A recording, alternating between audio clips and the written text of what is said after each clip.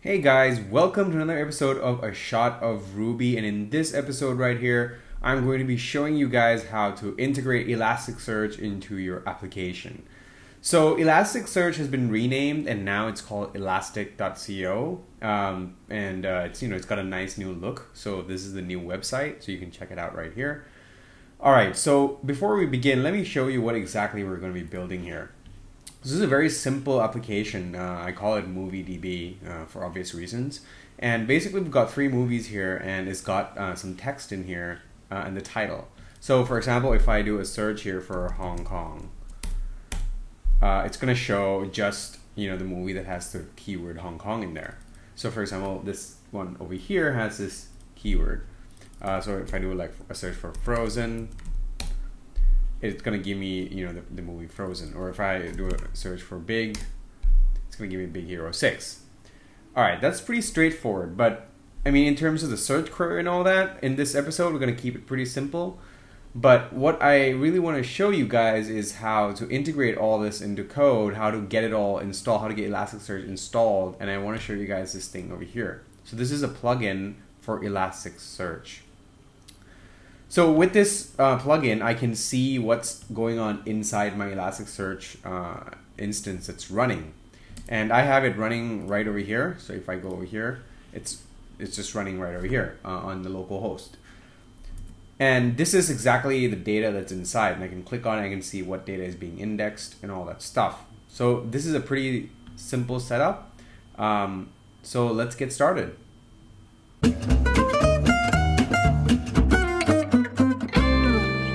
Alright, let's start right here in the Gemfile. So what we're going to do first is include these two Gemfiles. I've added Bootstrap SAS, that's just because I use Bootstrap a lot, but you don't need that one. But you definitely need these two over here. So once you've got that, the next step is in your model, you want to include these two things. Include Elasticsearch model, so we're including these modules in here, and the callbacks. So basically, let me explain a little bit about what the callbacks do.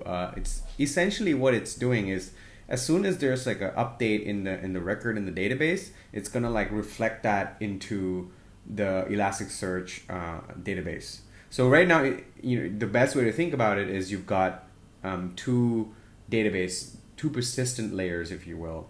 You've got your database, your actual Postgres or MySQL, whatever it is you're using, and you've got Elasticsearch, and they two need to be kept in sync. And the callbacks do that for you. Okay, so once you've got this gem, you're gonna need to you need to set up Elasticsearch on your computer before it all works. So if you're on a Mac, brew install Elasticsearch will just get all that done for you.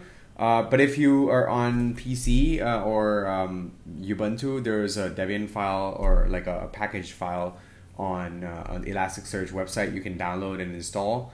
They have one for Windows as well, an exe.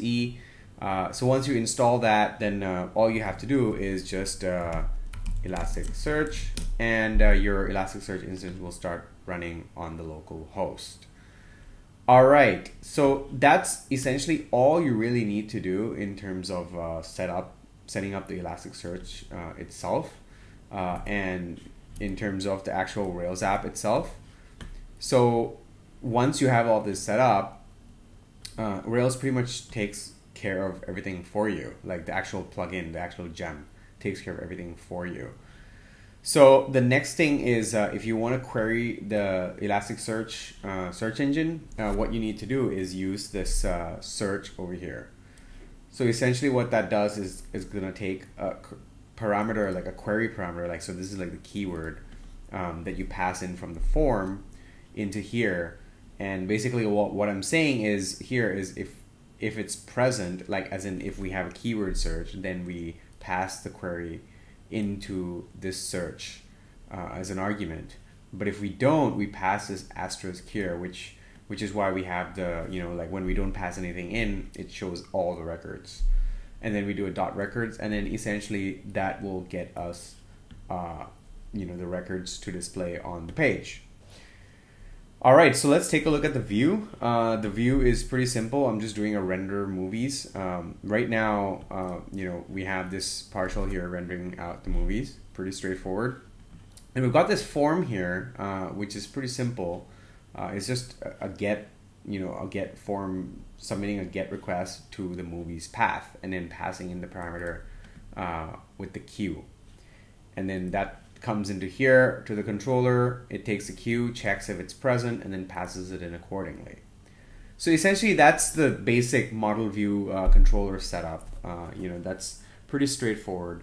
As I said, like this episode is going to be pretty simple in terms of the search query itself, but what I really want to focus on is actually installing the plugin itself, because that's not very straightforward. Okay, so I'm going to head over into the terminal and I'm going to show you guys how to install the plugin.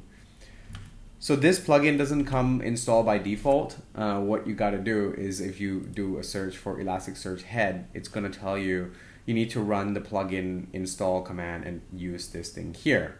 So I'm going to copy the name of the plugin, so mobz / Elasticsearch head.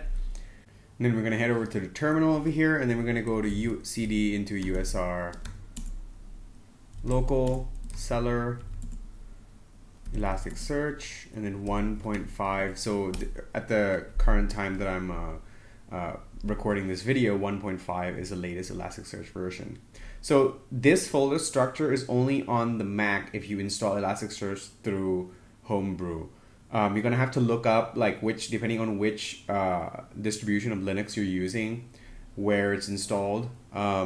Usually it's in user local, and then some folder in there.